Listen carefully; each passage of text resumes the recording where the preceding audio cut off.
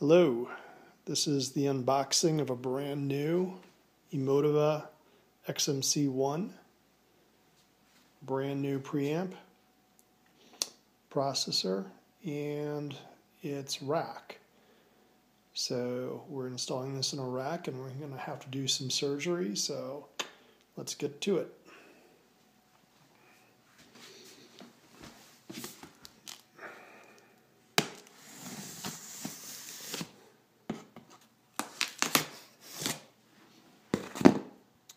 So this was on a waiting list, and I'm one of the first ones to get it. And I've been waiting a couple of years now for this thing. This is going to be a hell of a post-processor. It should do a 7.2 audio system, and it is audiophile grade equipment. A typical box within a box. And what do we get?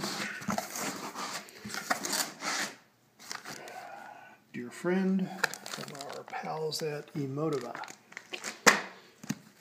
And styrofoam top and the typical Emotiva curtain. So this is the remote. That is a solid piece of metal in there. Wow. That's a hell of a remote. I'm surprised. It's almost as heavy of a remote as they had on their DAC unit, which this will be partnering with. Very nice.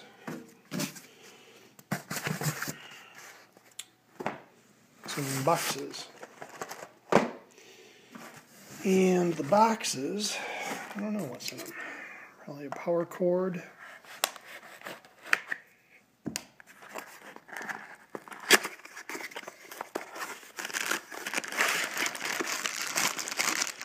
These are the stereo antennas. Looks like a little RCA 1/4 inch, probably for the triggers.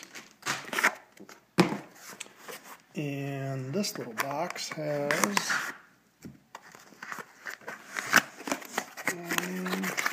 the power cord and a couple batteries. Awesome. So we're going to just pause this and take it out of the curtain. Okay, we removed it from the curtain. This is the XMC1, black finish, typical protective tape on the OLED screen.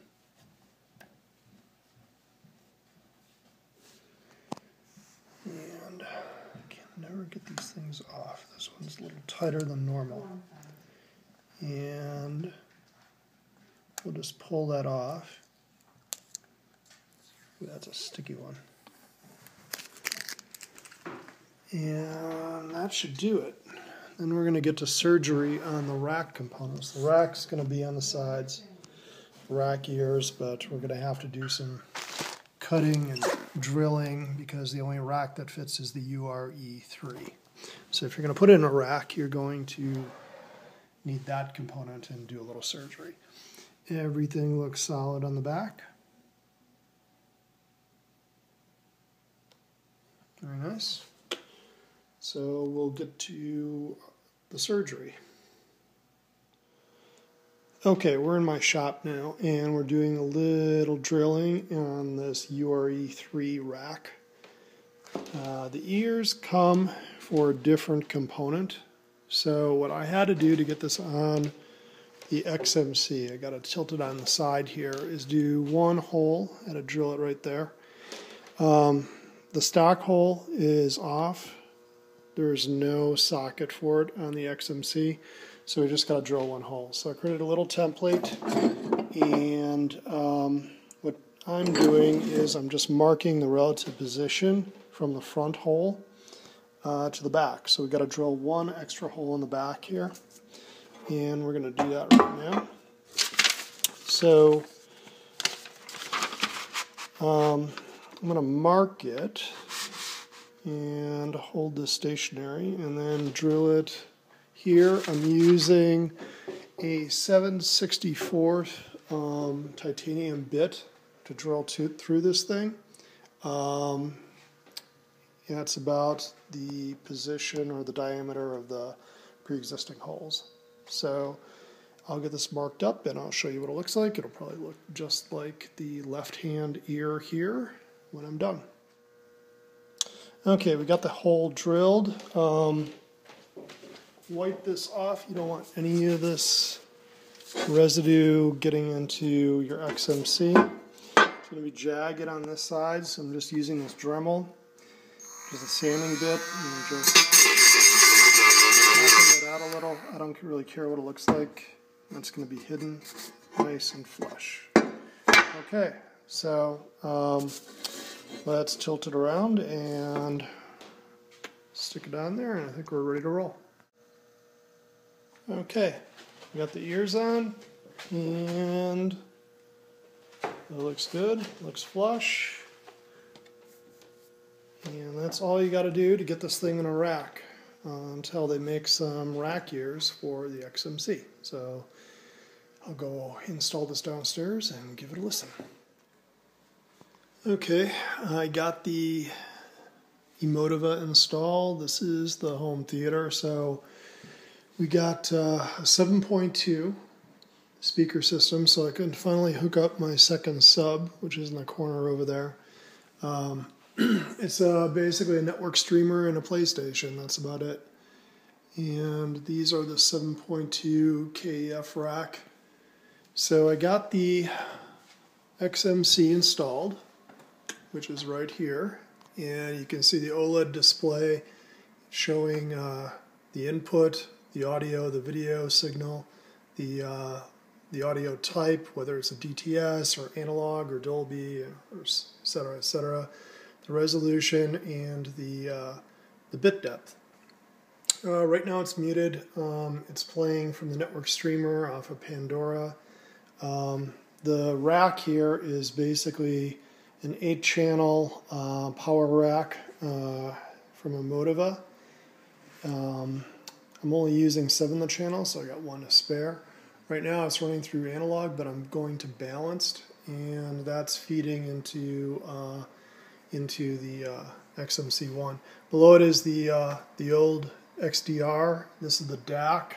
I feed the network streamer through the DAC, and that kind of levels off the analog.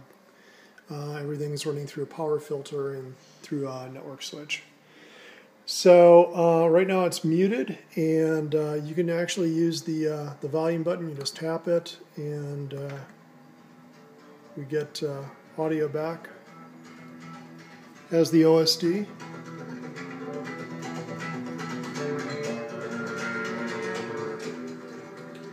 Which works well.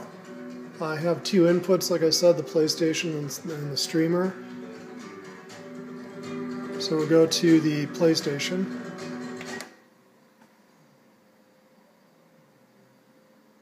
And it switches over. You can see it went to DTS, and it's in these initial units. It's going to come up with a firmware release. I got this installed on the network. I'm not sure if the firmware release is automatic or if I download it, but it's kind of nice having your pre on a network spigot as well.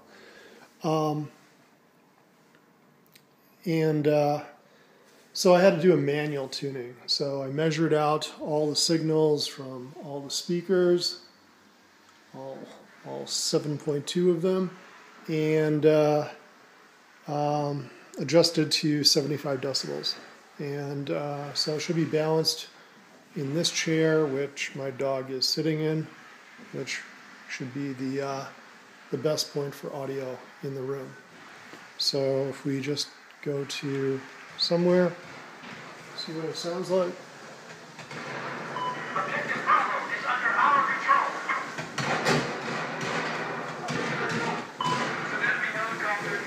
And we're getting good 7.2 audio.